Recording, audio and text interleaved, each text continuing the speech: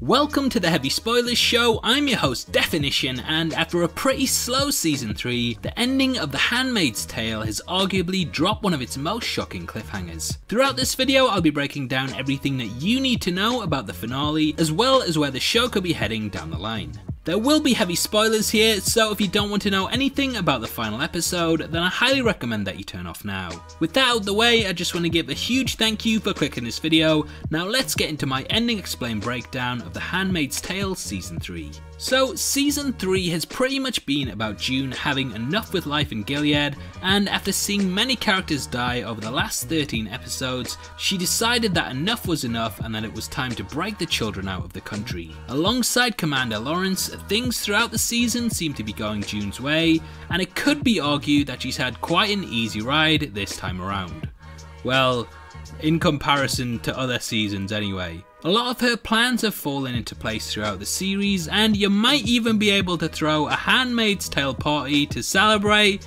Yeah, maybe not. Her main mission this time was to get 52 children free from Gilead, and the finale opened with a flashback of her from when she was first captured, seeing many mothers, including herself, losing their children. This of course mirrors her plan, which is to take the children back, and you really get the feeling that this is a completely personal mission for June, who finally wishes to right all the wrongs that have been dealt to her and the women of Gilead. This is all about girl power, and she even goes past Commander Lawrence, refusing to quit the plan when things look like they could go awry. Whilst things do have a rather positive end, that doesn't mean that it's all smooth sailing for all the characters, and in this episode we also pick up with Serena, who after the last episode was exposed by her husband for her war crimes. Serena is arrested, and it finally looks like we can dance in the streets singing "Ding Dong, the witch is dead." June doesn't have time to celebrate though, and after Lawrence tells her that he won't escape due to the fact that he will probably be arrested as a war criminal as well, he decides to remain behind and let her go and be the Moses of her own story.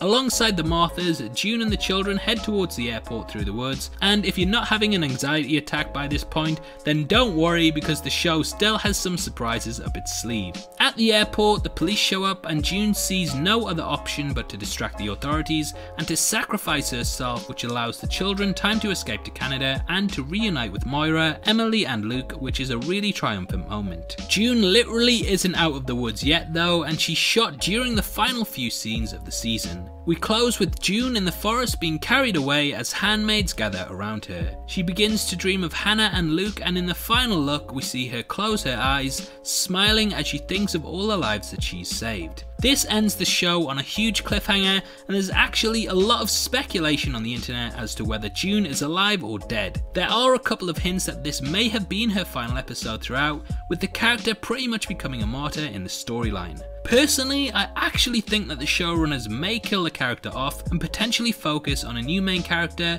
that is sort of inspired by June's heroic acts. The Handmaid's Tale has never been one for cliches, and with there being a slightly negative feeling towards the third season and its repetitive outlook, I think this would be the perfect opportunity to veer off into uncharted territory with a new perspective and someone that could really go on a huge arc in the upcoming seasons. June is no longer afraid of the consequences of her actions, and she's almost above those in Gilead, flat out disobeying them at the majority of times, which I think completes her arc. However, if they do decide to keep her alive, then I can see her possibly getting out of Gilead in the next season, and our focus shifting to a new character, or potentially showing her work on the outside as she tries to bring down Gilead from Canada. Either way, there's a lot of new directions that the show could take, and I'm excited to see where it heads in the future.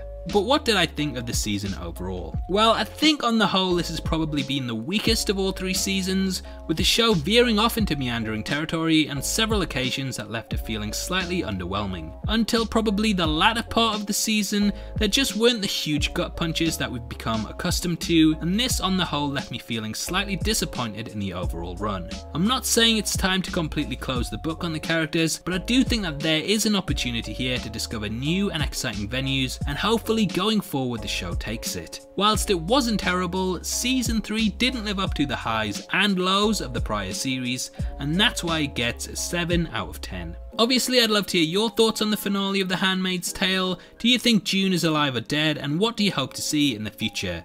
Comment below and let me know, and if you enjoyed this video then please like it and make sure you check out my breakdown of the ending of Euphoria, which will be linked after this. In it I give my thoughts on the finale, so it's definitely worth checking out if you want to know more. If you want to come talk to me about movies, TV shows, games and comic books, then you can follow me on Twitter at DeffinitionYT.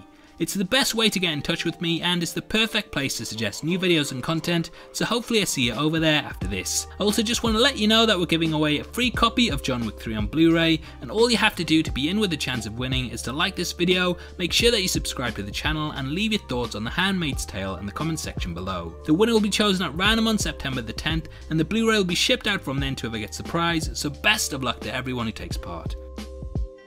This is a channel for people who are never missing television, so if that's the kind of thing you like, you need to subscribe to Deffinition. Thanks again for taking the time to watch this, you've been the best, and I'll see you next time. Take care, peace.